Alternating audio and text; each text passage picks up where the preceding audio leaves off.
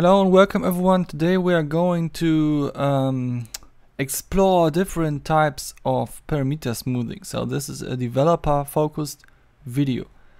Now if you imagine parameters and the way their values change, then you can think of that like a signal, and it's often shown as a signal as well in the DAW when you are writing automation. So you typically have these types of automations where you would go from some value to another one linearly, or you have one where you're just trying to jump on a new value very quickly as possible, to be precise.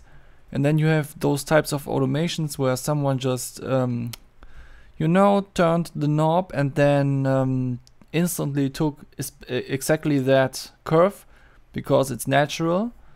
And you also sometimes have modulation on the parameters, like in Bitwig with the modulators. In this case, it should be a sine wave. So the way the parameters are being smoothed inside of the plugin has to be good, so that it can, deal with all these different cases. Now, there are a lot of audio blocks in a plugin, and they can be bigger or smaller. There can be very little chunks of these, and also very big distances. Yeah, you can see that it can be all over the place. Now what do I want to say with that is we are looking at 4 or 5 different smoothing types in this video. And the first one of these is the no smoothing type, where you always get one parameter value at the start of each block. The only problem then is that you have to wait until every next block to get the next parameter type, and then it's essentially as if you had a sound that looks like this curve, even though you have this curve. So it's not very smooth. Let me show you how that sounds in an example. I made a little plugin here, which is a delay. And when I have a parameter here where I can change the smoothing type. And when I use no smoothing, it sounds like this.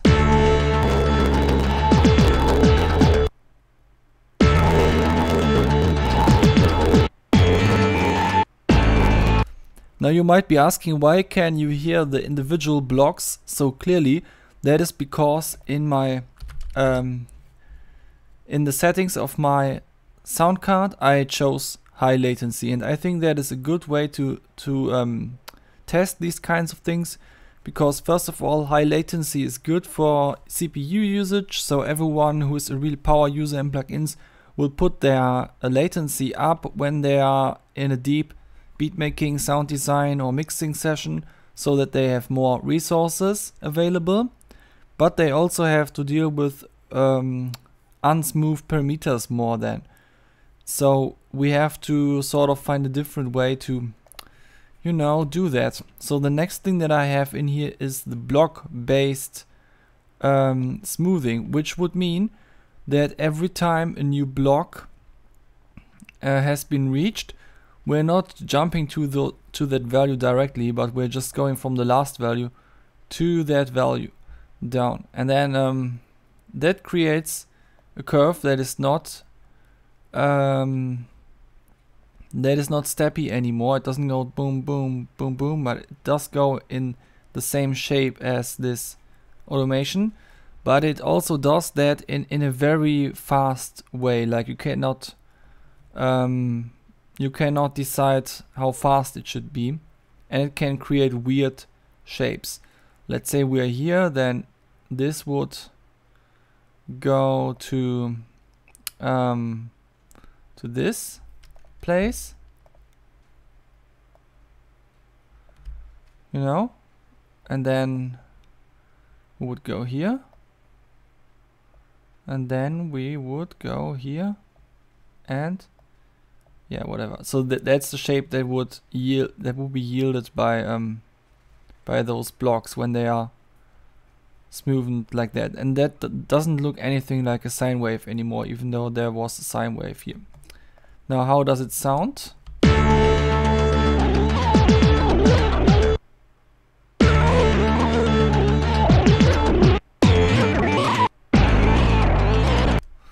Yeah, so the problem with both no smoothing and block smoothing is that their sound is highly dependent on the size of the current block. So it will not yield the same sound for every user, but only for the users who use the exactly same block size. And also when we consider that every door uses blocks differently, then it also sounds different in every door. Like in FL Studio, where you have these very variable block sizes that can be really small at a lot of times, you would get a much tighter sound than with a lot of other types of blocks. Now that's why we want to have a smoothing type that is independent of the block. And the first one that might come to your mind is linearly interpolating. So it's basically similar to this, but instead of being dependent on the block, you are making yourself dependent on some set size that you decide yourself. Like you say it has to be this long, and then yeah, and then it will always be like that length, and then it would maybe do something like that, and then that, and you know, it will always have sort of the same gradient as it has the same length. And here it will do something wild. I cannot draw that. That sounds a little bit better. And now you have a parameter for the length of the smoothing. You can make it really short.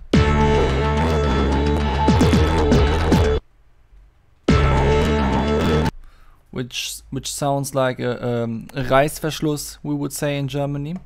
You know, on a jacket. Zipper noise, yeah, that's it.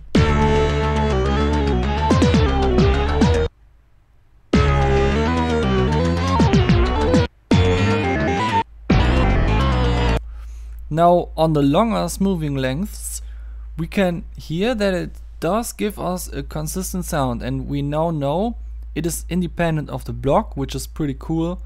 And it's also just yeah, how can I say it? It's already good that it's platform independent and stuff, and it does sound smooth in some way. But it also has an issue, especially in the context of this delay. It creates a very weird sound because resampling a delay changes the playback speed. And if you are changing the playback speed of something in a linear way, then that's a pitch shifter. And so it sounds a bit as if we had a pitch shifter where we would automate the pitch parameter in a steppy way, even though I'm not doing anything steppy here, but I'm just moving the delay around. So when this creates a steppy sound, then what does not? And the answer is a low pass filter. So if we use a low pass filter, then it will always create a smooth curve from everything, and smoothens out this curve as well, and smoothing out a sine wave would just make it less intense, but it would still be a sine wave. So that would be the low pass filter. Let's go.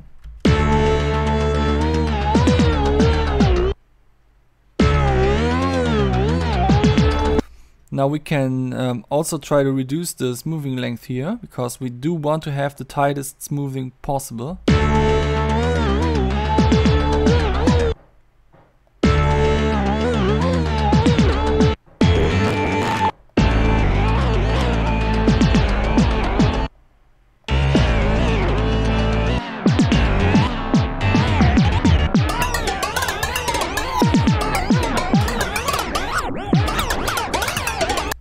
So now we have found a setting that sort of works. 40 milliseconds for the smoothing length of a low pass filter.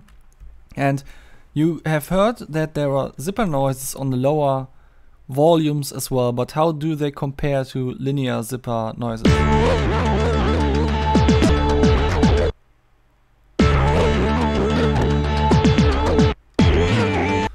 they sound very similar. So it doesn't make a lot of a difference if you have the linear zipper noises or the low pass filter zipper noises. They all sound like artifacts that you don't want to have. Then I also have a 2x low pass filter here, so basically 2 low pass filters in series to just see how it compares.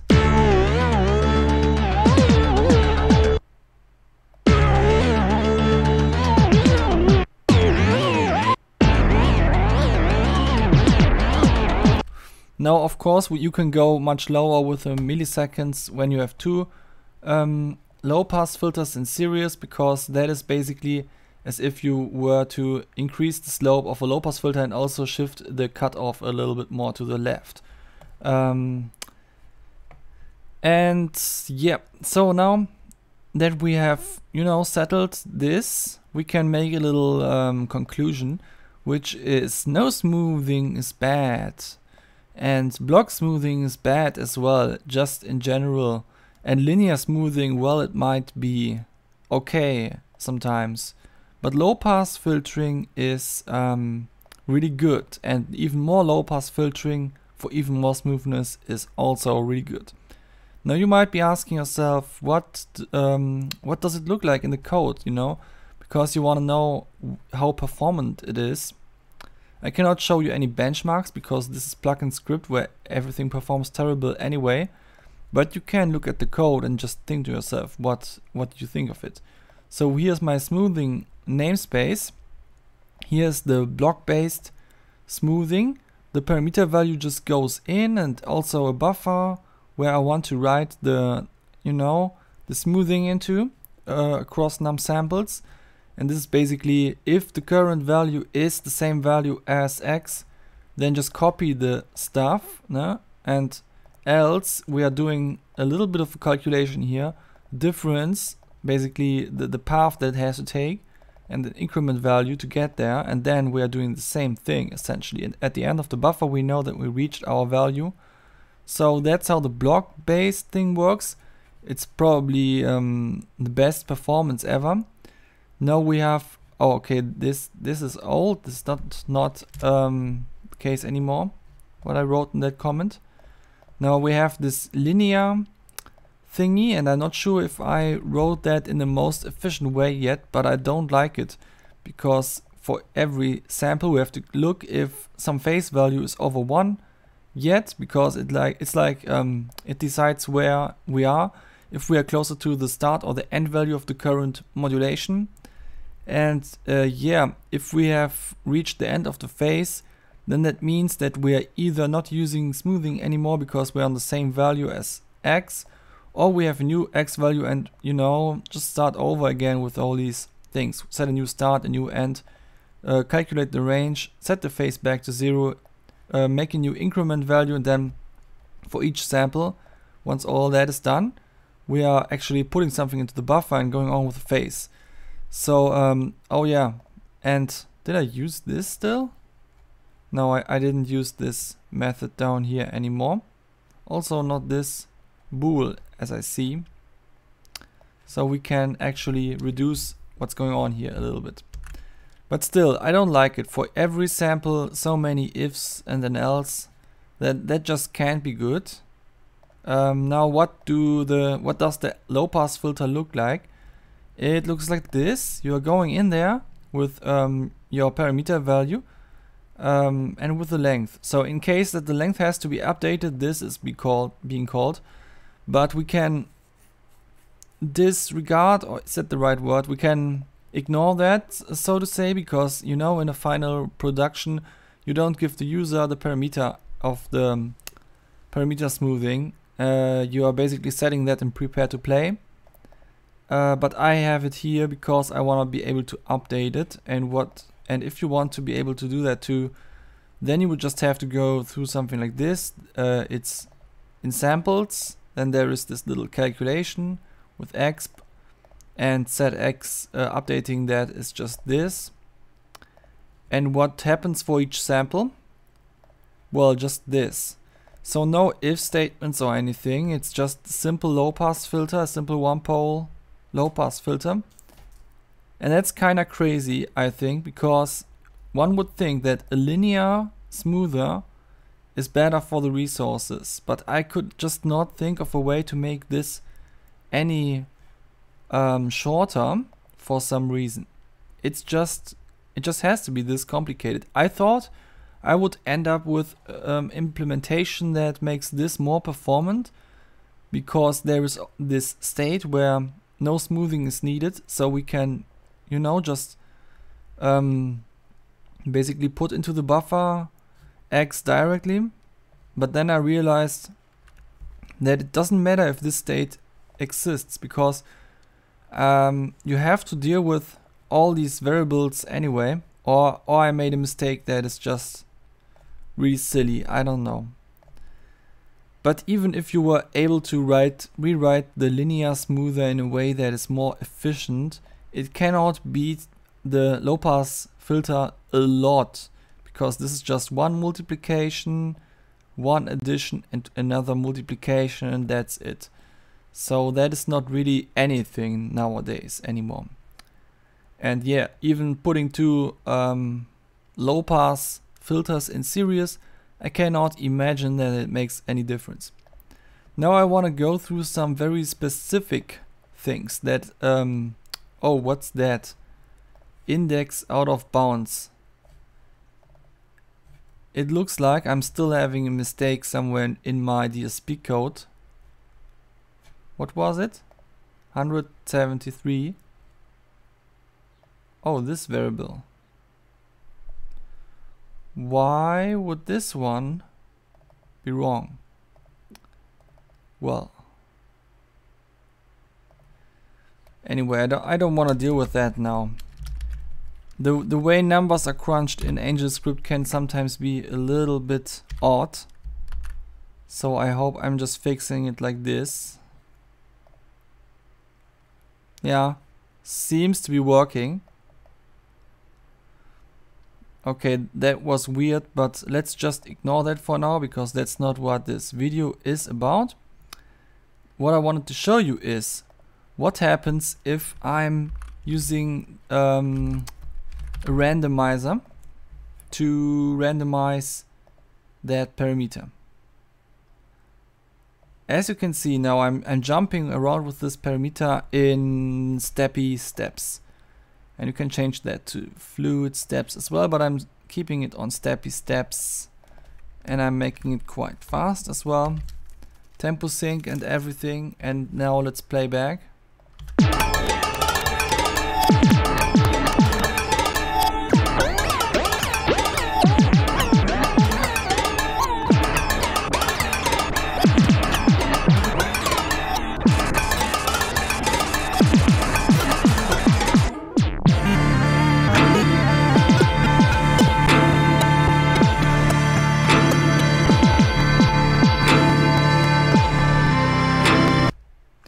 Now, I wanted to show you that because IMO, no smoothing sounded the best here.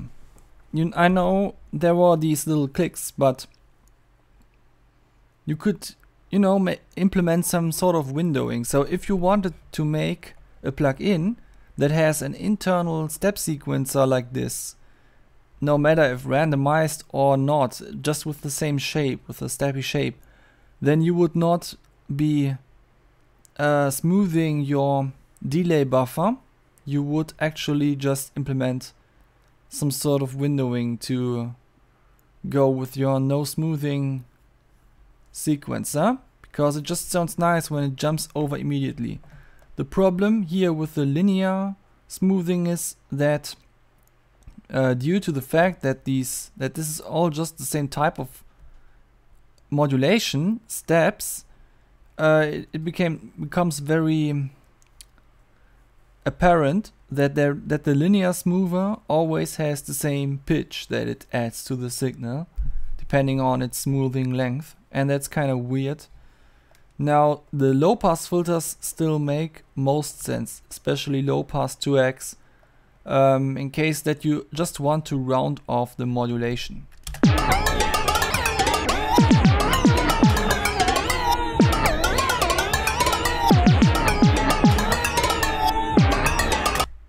Can make some sort of vibrato from that. Now next thing we wanna look at is LFOs, LFO type modulation. Which one was it? Oops, wrong parameter. This one. Alright, let's listen to this.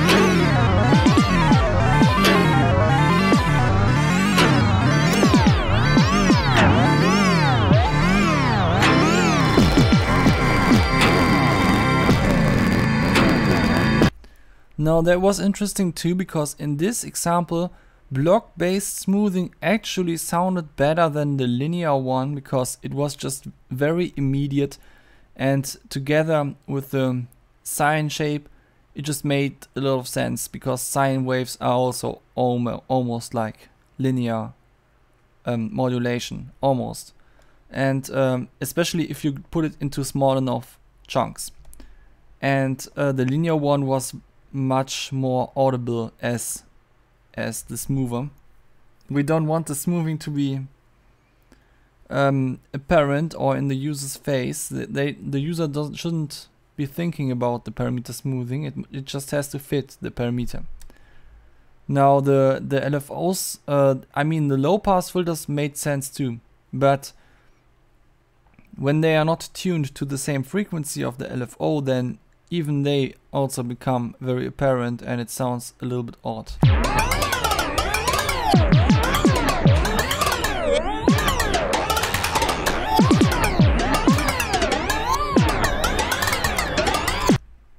And also, just like before, low pass 2x seems to give us a little bit more safety in that regard.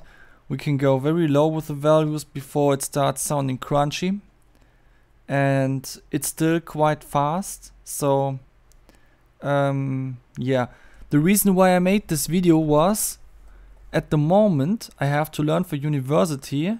I actually didn't even plan to make new content, but I'm already planning a lot of new plugin ideas that just come to my mind while I'm learning, because my brain tries to procrastinate from the boring stuff. And it does that very successfully and gives me a lot of ideas. But I realized for some of these ideas I would have to rethink my parameter smoothing approach first, because else I cannot keep on working on that, or I would have to rewrite everything later. And I was, up until now I was using low pass filter 1, so just one low pass filter to smoothen parameters.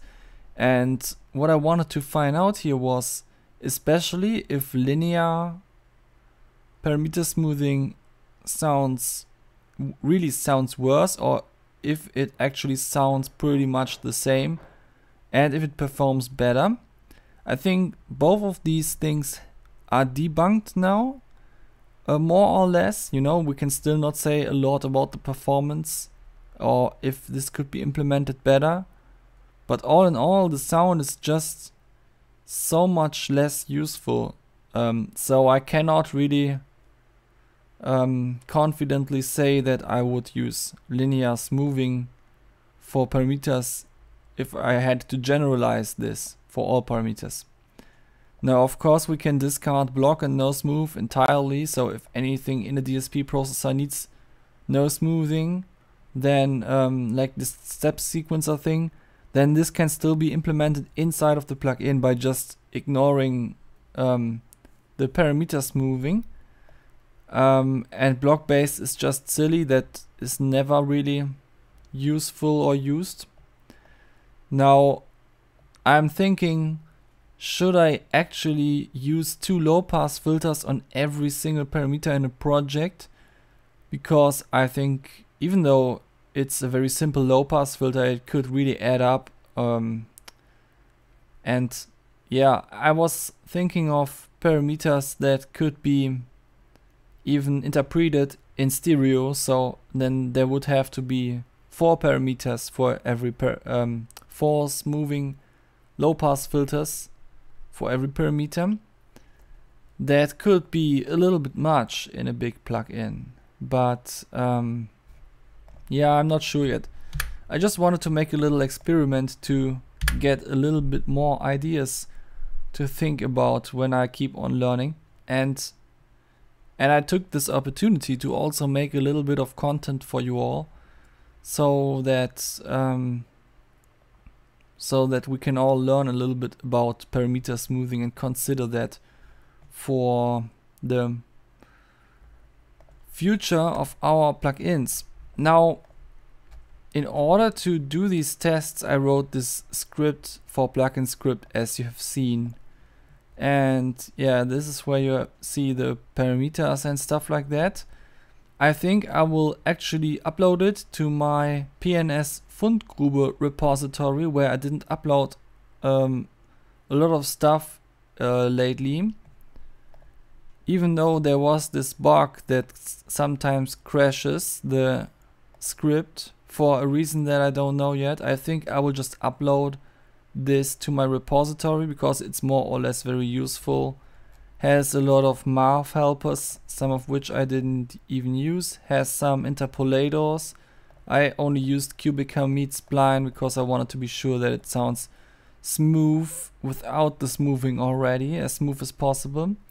Then it has these 3 different smoothing types, and in the DSP namespace it has a write head, a read head, and a feed forward delay that can be very useful for, you know, all kinds of stuff and little tests like this.